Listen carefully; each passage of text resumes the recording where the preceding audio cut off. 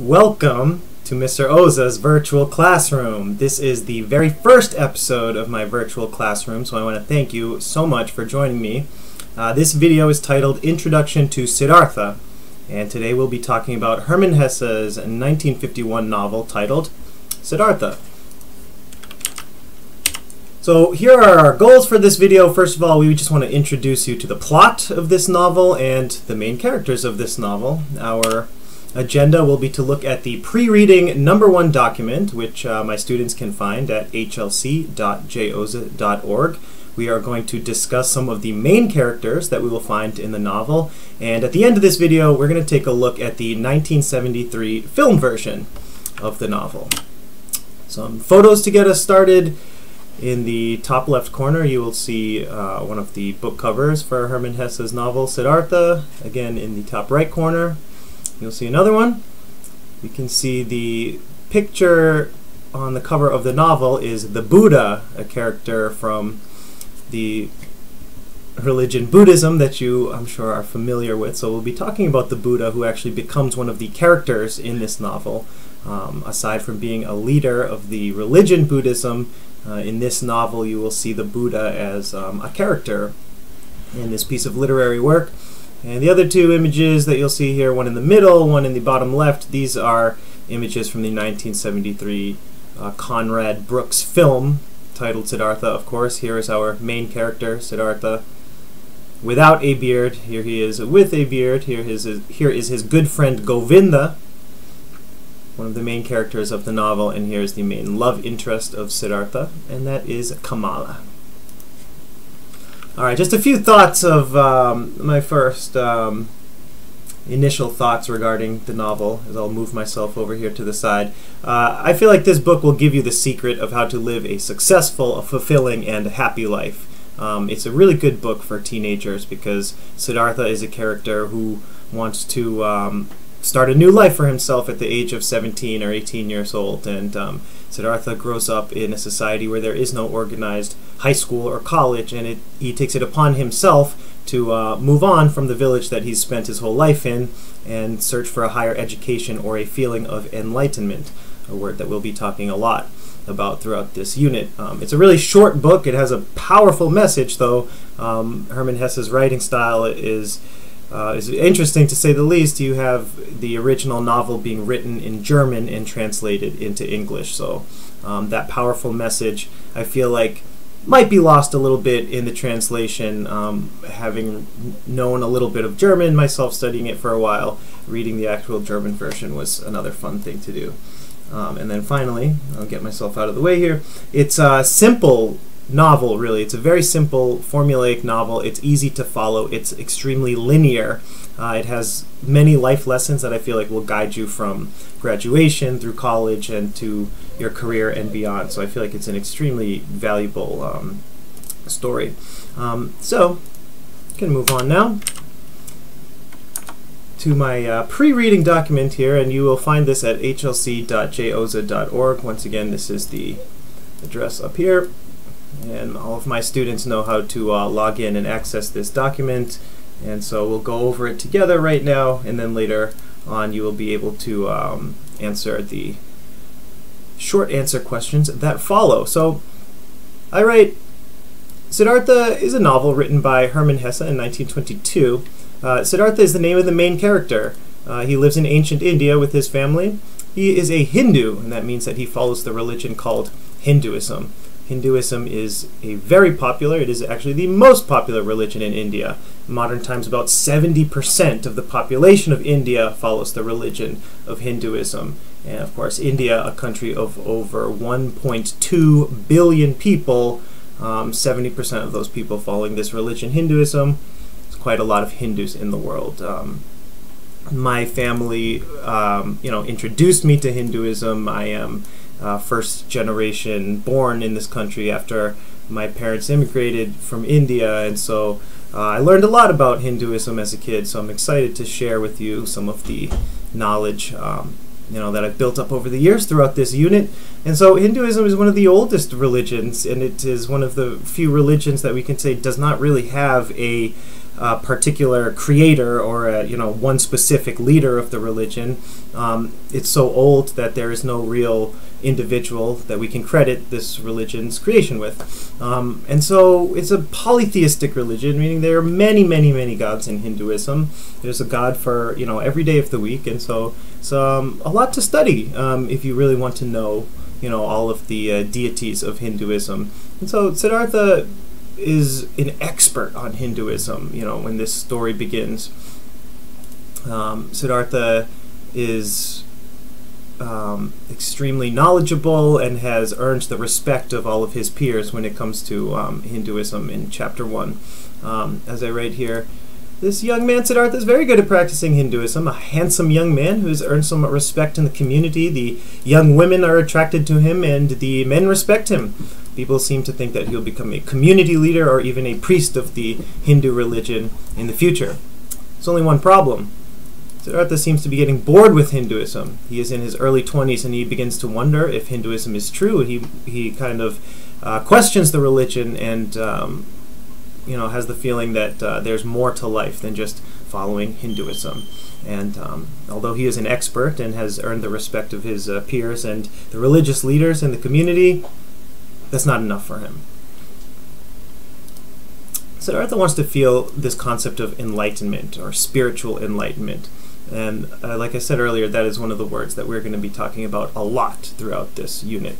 So what is enlightenment? There's just so many ways to explain it. In the next video about the themes and motifs of Siddhartha, we're going to go in depth on the concept of enlightenment. So you can look out for that, as my dog is whining.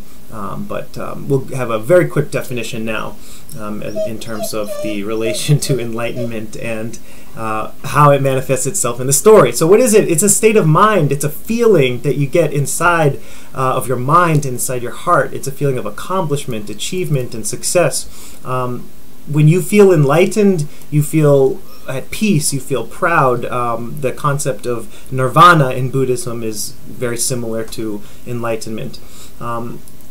It's hard to know the answer to life's toughest questions. Why do humans exist? What is the meaning of life? How is this universe created? If you feel like you have found some answers to these very tough questions, you might be feeling a sense of enlightenment. If you feel like you've achieved the knowledge of knowing what your purpose on this earth is, you can say that you might have achieved enlightenment. Perhaps when you're not worried about the nuances of everyday life, you have reached the highest level of enlightenment, which, as I mentioned, is called nirvana in the Buddhist religion. Have you ever reached it? Sometimes you can have some great, phenomenal moments in life. Sometimes you can walk out of a class feeling accomplished and confident and really happy about your academic performance, and that could be an example of the feeling of enlightenment. Soon, very soon, my students, you guys are going to have a high school diploma.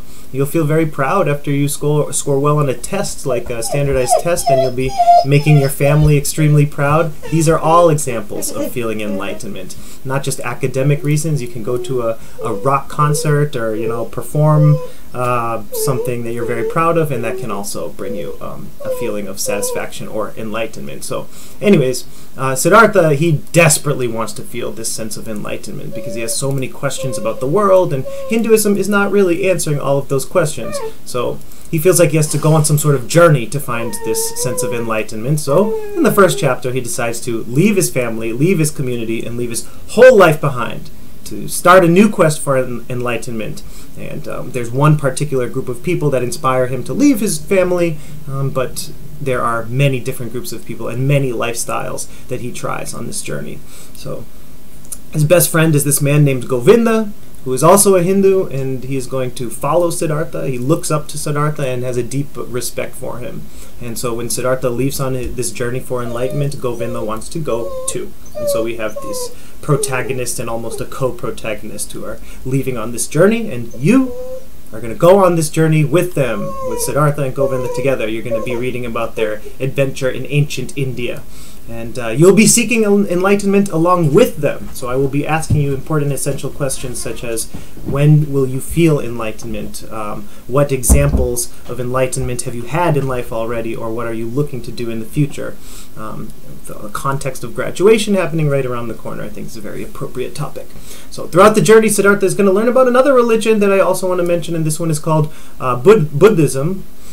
He even meets a character known as the Buddha, or Siddhartha Gautama. So I just want to clear up a little something with regard to this novel. Just a quick look at Hermann Hesse, the author of this novel. We'll talk about him in a second. But going back to Buddhism, this novel is titled Siddhartha, and there's a little bit of, confusion about what this novel is all about. And so in chapter 3, our protagonist Siddhartha meets a man known as the Buddha. And the Buddha himself has the same first name as our protagonist. So there's the story of this man Siddhartha Gautama, who was a prince, and he lived a very sheltered childhood, and he ended up being kind of the founder, one of the first Buddhas in ancient India. And so that character, or that person, Siddhartha Gautama, is a character in our novel, and he pops up in chapter 3. Siddhartha, our protagonist, is not the Buddha himself, but Siddhartha, this man from this village in ancient India who leaves his family along with his friend Govinda will meet this very famous historical character, the Buddha. So that will happen in chapter 3. Something very exciting, something to look forward to. So he meets some other characters, a young woman in a distant city, a businessman, a ferryman, and throughout these adventures, Siddhartha tries to find a sense of enlightenment. Will he find it? Will he ever feel satisfied? A couple of the essential questions of this unit. All right. So we're moving on to talk about some of these specific characters. And so here is Siddhartha. These pictures that you see here are screenshots from the 1973 Conrad Brooks film, which we'll talk about in a moment. And so that is my attempt to give you a little visual for what these characters look like. We can credit the casting director of that movie instead of me. So Siddhartha is a young man, a very spiritual man seeking enlightenment. And here is his friend Govinda, the best friend of Siddhartha, similar age, also seeking that sense of enlightenment. I can move myself down into the corner here. In chapter 2, or at the end of chapter 1, Siddhartha is inspired to leave his home, and he wants to begin this journey in search of spiritual enlightenment. This group of samanas are what inspire him. They are a group of traveling priests or holy men who wander around on foot and are extremely ascetic, and we're going to talk about that word more so in the next video. But basically, this is kind of a almost combination of Hinduism and Buddhism, where these people would live in the forest or out in the jungle in ancient India, and they would focus on achieving spiritual enlightenment through many, fasts and moments of self-deprivation. They feel like they could find spiritual enlightenment by depriving themselves of the general pleasures of life, such as like eating really delicious food, or being social, and finding interesting forms of entertainment. Instead, they would just try to get by on the bare minimum, a very ascetic or self-deprivating way of life. It's very different than our way of life. It's very different than Western culture here in the state of Massachusetts, which is where I'm located and my class is located. And so throughout the unit, we're going to try to just learn and be open about learning to these different lifestyles that were around in ancient times and that are also prevalent today. So the samanas kind of inspire Siddhartha to leave his home and try something new. And then, as I mentioned a moment ago, we have Gautama in chapter 3. Now, Gautama is one of the 28 Buddhas, so there's kind of this thought, or I hear students ask me, isn't the Buddha a god? Isn't that a spiritual being, or sorry, a supernatural being? And we actually have 28 documented Buddhas throughout the course of history, so actual men who have been spiritual leaders of this religion, as opposed to like a supernatural being. So the original Buddha is Siddhartha Gautama, and so I guess there are some confusions with regard to this book, because you hear about a book involved with Buddhism, and you hear that the main character's name is Siddhartha, so you almost assume, I guess, that the main character, or the protagonist, is the Buddha himself, because the story of this character right here, Siddhartha Gautama, is a very interesting story. It's a story of a sheltered prince who then sees the plight of average people and then decides to change his lifestyle completely. So we do see that character in this novel. It's just he's not the main character. He pops up in one chapter, and is a very interesting moment in the story, and we'll get into that in later videos, so just don't be confused. Our main character is just this regular guy named Siddhartha. In fact, I can't say that we even learned his last name. And so I like to use the word Gautama to refer to Siddhartha Gautama, the first Buddha of the 28 Buddhas. So you can actually see here, this is a chart of the other Buddhas throughout the history of Buddhism. All right, later in the story, we're going to meet a woman named Kamala, who is in her mid to late 20s, perhaps a little bit older than Siddhartha, and Siddhartha grows up in his village, not showing much interest in romantic relationships, and so this is kind of his first go-around with regard to romance, and so Kamala is meeting Siddhartha at a very interesting time in his life. Kamala introduces Siddhartha to a gentleman named Kammaswami. In Hindi or Sanskrit, Kamma is a word that means work, or going to work, Kamma. And Swami is like, a well-respected kind of guru or, teacher. And so this is like the workman, the work teacher. He's the person who teaches Siddhartha about business and about money and about how to be entrepreneurial and how to, earn currency and how to, get yourself rich. And so this is another important life lesson for Siddhartha as he learns from Kammaswami. And then finally, I have one favorite character in each novel that I teach, and my favorite character in this novel is a man named Vasudeva. I want to leave perhaps some mystery surrounding this character because he's not involved until a little bit later. He lives by a river. He provides a ferry service going over this river. Now, in Hindu culture, or I guess in any culture having to do with the Indian subcontinent, rivers, like any civilization, rivers are very, very, very important. They're very symbolic, and we're going to talk about rivers and their significance throughout this unit, maybe every day. But anyways, Vasudeva provides a service where he's, bringing people back and forth across the river, and I like to think that this might be the Ganges River, or a very important holy river in the Indian subcontinent. Throughout the novel, they don't say that this is the Ganges River. In the 1973 Conrad Brooks movie, they do refer to this river that Vasudeva goes over as the Ganges River, although the novel doesn't say that, we're talking about the Ganges after all. This is the most holy, spiritual river in the Indian subcontinent, so we like to pretend that it is, of course, that river, but, in the context of the novel, it's whatever river you want it to be. Vasudeva is a very smart, and he is an enlightened man, and there is something special about this man, something special that we want to learn from. We want to learn from him. We want to hear his worldviews. Alrighty, so now, we're not going to go to next steps yet. We're actually going to talk about this Conrad Brooks film before we move on. And so here we go. This is the 1972 film. This is the IMDb page. Conrad Brooks was the director. It's the story of a young Indian who embarks on a journey to find the meaning of existence, of course based on the novel by Hermann Hesse.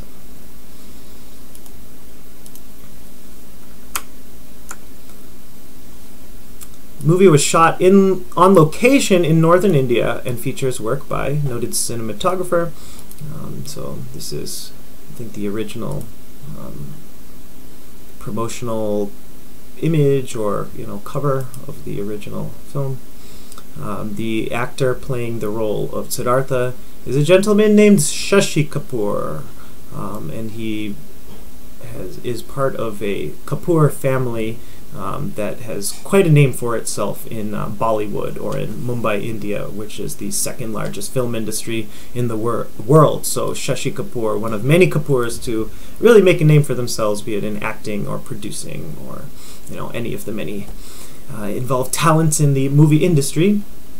And so we're going to take a quick look at the trailer for this film. I'm only going to show you, you can watch the rest of it on your own. Obviously you know where to find it here on YouTube, but I only want to show you about 1 minute of it. I don't want to spoil too much, so let's just jump right into it. I've awakened. I've been born today! Hermann Hesse's Siddhartha was first published a generation ago. Since then, it has become the most widely read best-selling novel of today's generation. These are the samanas that I mentioned before. Chapter 2. I want to be free. I want to be wild. Siddhartha. This is his father. I will stand and wait. You will grow tired, Siddhartha. Will I grow tired? Do you want to die? Do I want to die? Would you die rather than obey your father? You can never tell me the secret of what you yourself experienced. Those samanas, a fun-loving crew right there. That is why I'm going on my way. Not to find a better teacher, but to find a way alone. An epic journey of the imagination, a panorama of a timeless civilization. Siddhartha has been adapted for the screen by the brilliant young filmmaker Conrad Rooks. Siddhartha. Yeah. Good try, though. Let's get back to our PowerPoint here. So, I hope I have helped generate a little bit of interest in this novel, Siddhartha by Hermann Hesse. So, next steps. So, if you are in my English 4 class, your goal now should be to go to hlc.joza.org and complete the assignment pre-reading number 1. So, if you need to rewatch this video, you can obviously rewatch it anytime, and then you also have the pre-reading document that we were reading off of earlier in the video, and you're going to have about 10 or 12 short answer questions.